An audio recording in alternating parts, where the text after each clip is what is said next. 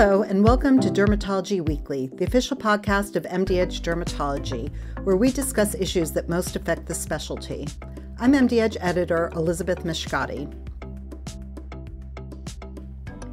And now, your host for this week's resident takeover, Dr. Sophie Greenberg.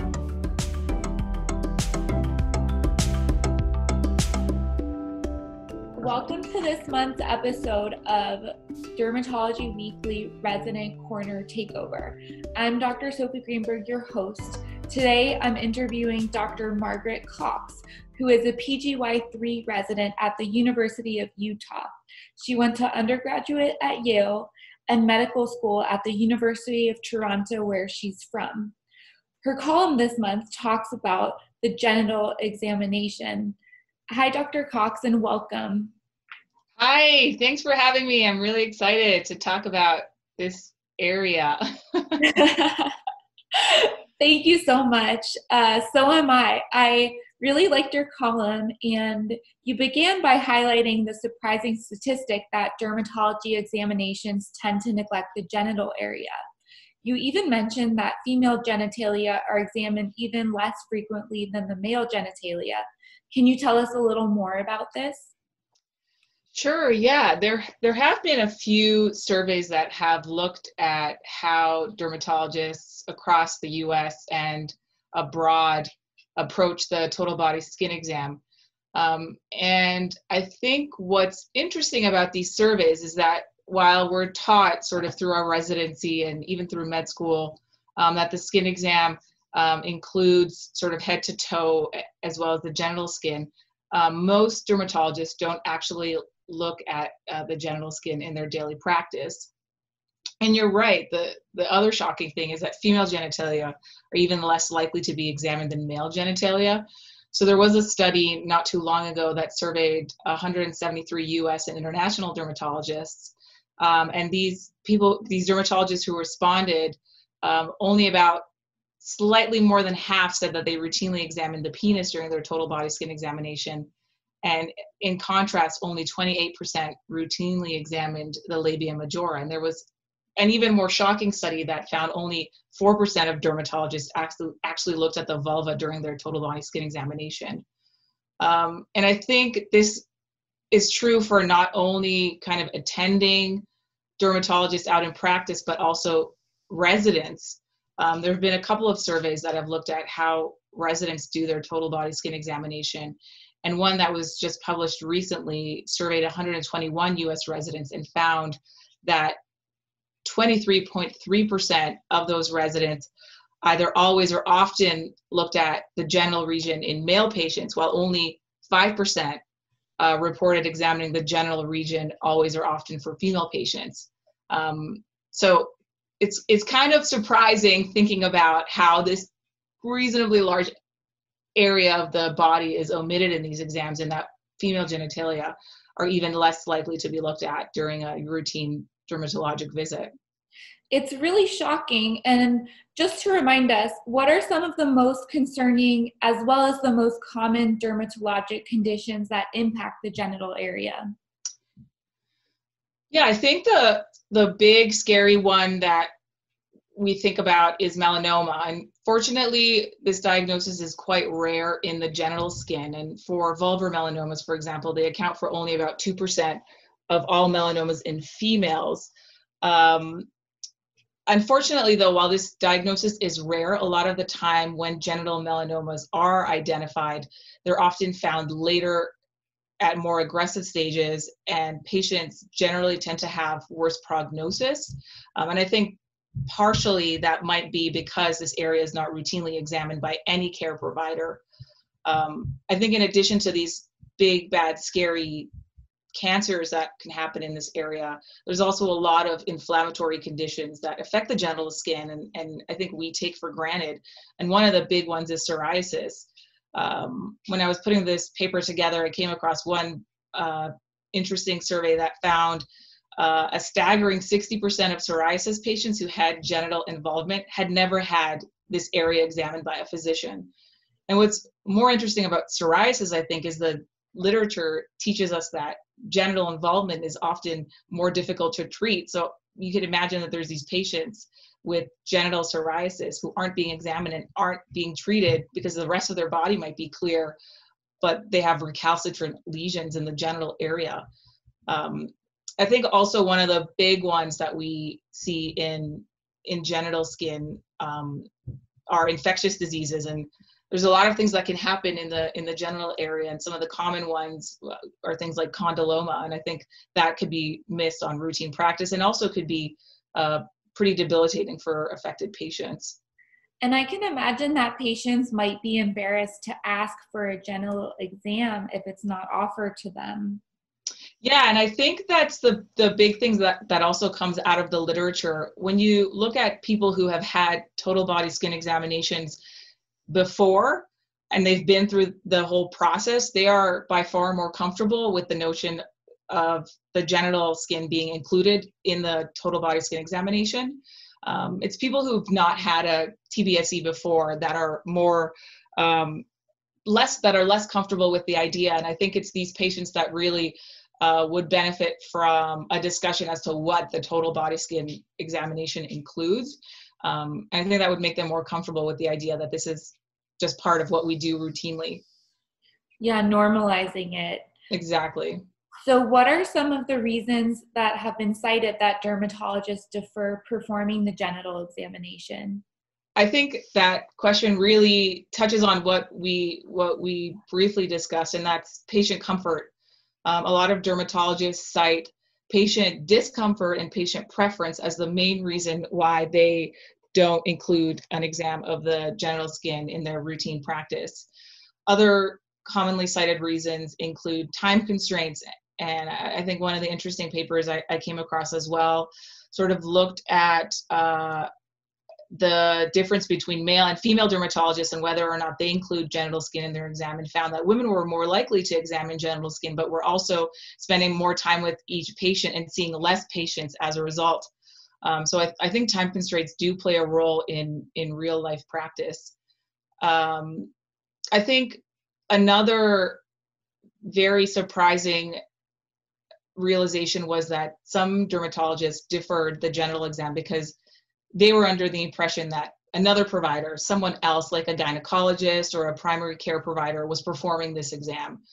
And they didn't have to. That's actually interesting you mentioned that, as it's come up in my personal family experiences where, especially women, it's assumed that their gynecologist is examining them, but they're not specifically trained in genital cutaneous conditions. And after menopause, a lot of the time women stop going to the gynecologist, so they don't get the examination. So you're right. Yeah, so these women kind of fall into this no man's land, and I've often thought of just vulvar dermatology in general, no pun intended, being a no man's land. And when all the recommendations for screening sort of changed, with pap smears becoming far less frequent than they were, and cancer screening sort of shifting because of our ability to test for HPV and the HPV vaccine, these women are not being examined as frequently. And I don't think that's really caught up with the way that the dermatology and gynecology residency curriculum has kept pace, or it hasn't kept pace with those recommendations, rather. And that's a real shame, because a lot of these inflammatory conditions like lichen sclerosis peak after these women are no longer getting routine gynecologic care, and they can be quite debilitating and have bigger risks down the road, like squamous cell carcinoma and such. There was actually something related that I found surprising that you mentioned in your article about the training of dermatology residents in performing the skin examination, genital skin examination. Could you tell us a little bit more about how us residents are trained in doing this? So I think while the total body skin exam is kind of the foundation of the routine dermatologic visit, there isn't a lot of formalized training in this area. more generally, I think there just isn't. And the expectation is that you sort of learn by doing and you learn by practicing. And so, surprisingly, there's even less formalized training in the genital exam specifically. There was a survey, or there have been several of them, but one that looked at dermatology residents and program directors. And this was an educational survey that was looking at how dermatology residents learn the total body skin examination. And this survey found that most training was by observation, as I just mentioned, and there's a lot of sort of recall bias and whatnot, but a lot of the residents who were surveyed remembered the genital exam only being included in whatever they were learning about 40% of the time. That's a difficult stat to interpret, but there was a more rigorous survey that really did point to a gap in the curriculum. So this was looking at dermatology and OB-GYN residents. And this survey found that on average, dermatology residents received about 3.24 hours per year of formal curriculum on vulvar skin disease, while the OB-GYN residents received 5.83 hours per year. This same survey also observed that dermatology residents estimated seeing about 34 patients with vulvar disease per year, while the OB-GYN residents saw about 14 of those patients per year. And then most of the programs that they surveyed did not have access to a vulvar specialty clinic. So there's a lot of work to be done here. And as dermatologists, where we're seeing the majority of these patients, we are getting less formalized training in this area. It's really sad. And I think a major thing I'm gleaning from everything that you wrote about is that one reason we might be skipping this part of the exam is really a lack of comfort and having a hard time explaining to the patient why it's necessary or smoothly fitting it into our total body skin exam. So could you share with us some practical pearls about how to best perform the genital examination? Yes, I mean, this is something that I'm still working on. I feel like we talk about this as residents in my program in order to sort of learn from each other as well. But there are some helpful articles out there. There was this fantastic JAD CME that came out over the summer that looked at the female genital exam. And I think that really is a must read for all practicing dermatologists. And just recently, Cutis published a really great article on the male genital exam that provides some helpful hints. And I think you really have to find something that works for you and sort of formalize it and do it every time. And then I think you're guaranteed more success in this area. I think the first step is to make sure your patient gets into a gown. And I think that's such an obvious one, but I've walked into total body skin exams where people are fully clothed and it just becomes an entire ordeal to look at any part of skin, let alone the genital area.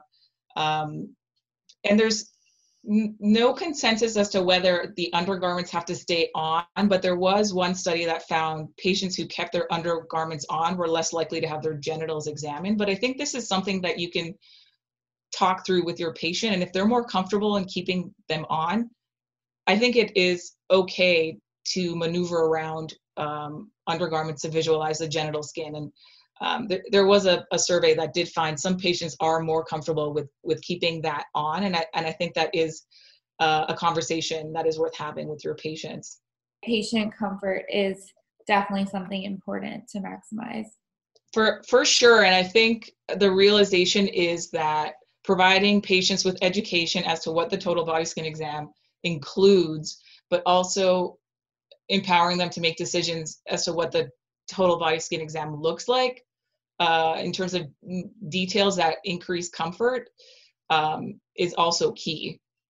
Yeah, normalizing it. And like you said, maybe if patients are more comfortable, not their first visit, but you could bring it up and then say, we'll do it at your second visit if you're not comfortable today, just to exactly in there the idea to them that it's normal and it should be offered. Do you find that there's a particular position that the patient should be in or a time in your exam that works the best, for example, lying down when you're going head to toe, you make a pit stop in the genital area, or do you sort of save it for last? Yeah, I have, I think that differs for male and female patients. So I think ideally female patients should be supine for this exam, just to better visualize the genital area. And I think it's easier to teach patients on how to properly apply medication when they're in a supine position, preferably with the help of a mirror, so that they can visualize where certain medication needs to go if they're, for example, treating with topical steroids for lichen sclerosis. In terms of the timing, I think it really depends on how you do your exam. I tend to prefer a head to toe approach and then sort of include that as I'm performing the total body skin exam itself. But again, I think you really have to find a flow that works. In terms of male patients, I think they also can be involved with the decision whether, okay, so yeah, in terms of the male genital exam, I have experienced that oftentimes it's easier to ask the patient whether they prefer sitting or being supine or standing. And generally I find a standing patient position is adequate for a male genital skin exam. But then, again, I think you can gauge patient preference for this and sort of ideally make them as comfortable as possible. And I think just throughout, it's important to, use language that kind of normalizes this as part of the total body skin exam and uses anatomical verbiage as opposed to colloquialisms, just to keep it a professional and medical environment. Yeah, I agree. That sounds very consistent with my experience as well. And on that note, when is it recommended that a chaperone be present during the genital examination in adult patients? Should one be offered just when examining the opposite gender or for all patients? I think the natural inclination is to always have a chaperone present for these sensitive exams, but the data doesn't 100% support that this makes patients more comfortable or most comfortable during a genital skin exam. In fact, patients tend to prefer to have fewer patients in the room during these examinations.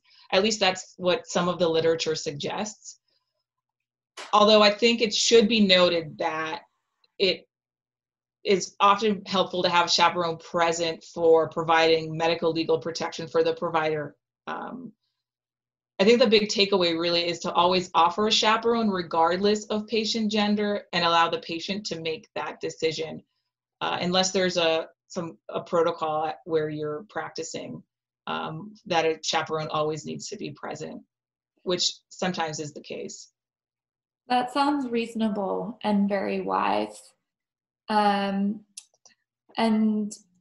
do you have other recommendations for patient education regarding the genital examination? I think education is really the key, and that's kind of the common thread of making the total body skin exam or facilitating genital examination as part of the total body skin exam.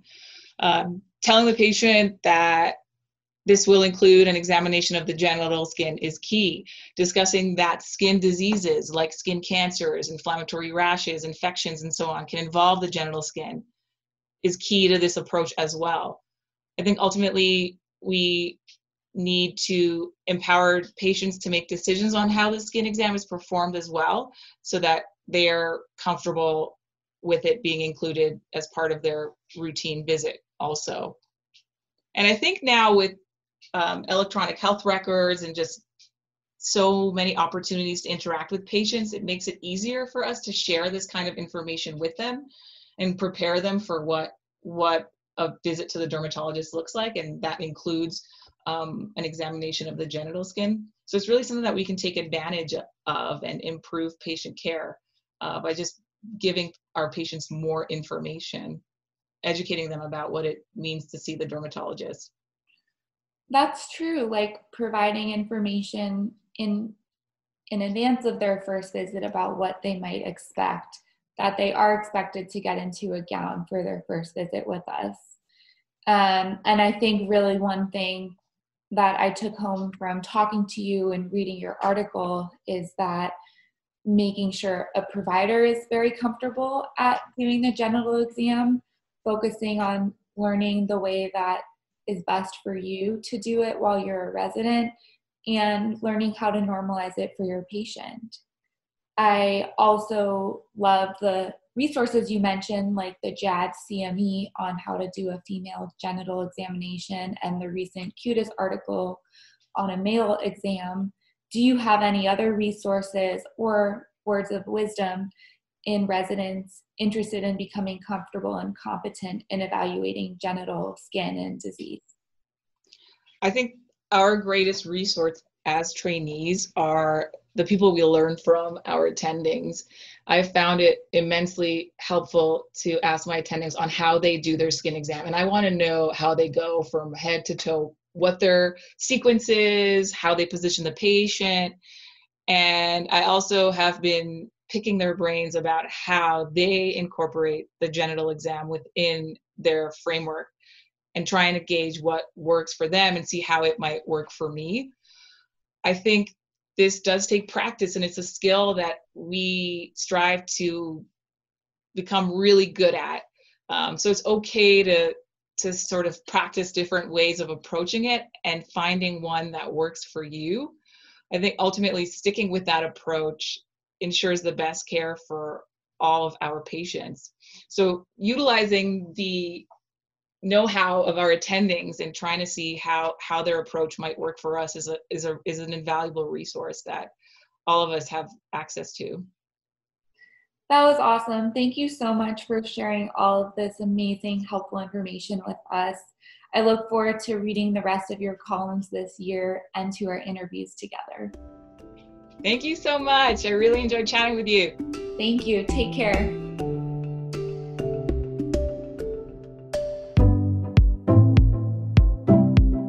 That's it for this week's episode of Dermatology Weekly. The peer-to-peer portion of the show is produced by MDedge editor Melissa Sears and editor Alicia Saunders. All of our podcasts are produced by an MDedge editor, Kathy Scarbeck. I'm MDedge editor Elizabeth Mishkati, and this is Dermatology Weekly.